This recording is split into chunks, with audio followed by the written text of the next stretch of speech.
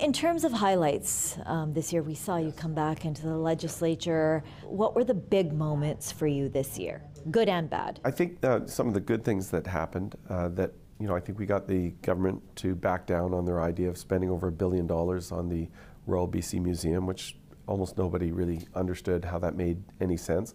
And frankly, one of the other things more recently, I was really pleased to see David Eby reverse direction on the individualized autism funding, because over the past year that's really caused a huge amount of pressure on families with children with autism.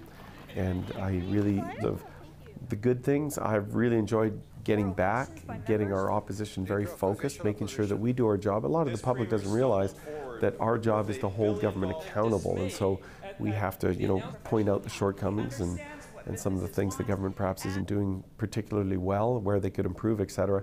I think we've done a very good job of doing that as an opposition. We've focused on crime and how it's spinning out of control, and how David Eby's prior catch and release program with repeat offenders is not working for communities. We've talked about how housing affordability is important, but not just in announcing things that government hopes to do, but pointing out that we've now got the highest housing prices in North America, which isn't working. And same with healthcare.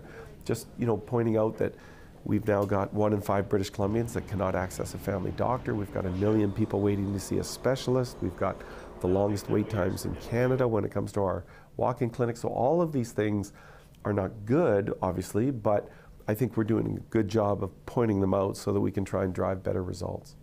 So in terms of just this past year, we saw a sort of less movement from the government until recently when Premier David Eby came in. We've seen a lot of announcements. I am wondering from you, do you think that was orchestrated? Oh, of course it is. And look, I mean, it's very normal. A new premier comes in, they actually sat on a whole bunch of announcements they could have made a lot earlier, especially affordability relief for a lot of families that are really feeling the pressure. The BC Liberals, you promised them name change, and they voted, BC Liberal members, for that name change to BC United. When are we going to see the signage and all that? Well, we have, under our Constitution, we have to have an approval mechanism at a convention, so we'll do that in January. And then we have to spend some time doing branding and a lot of work on logo and that kind of thing. So that will take place through the spring.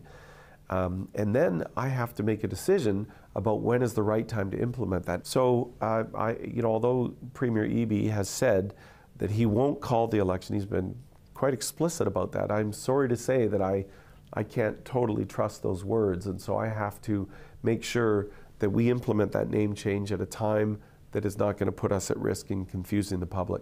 The BC NDP did well in the last election by capturing some of the urban ridings, including Surrey.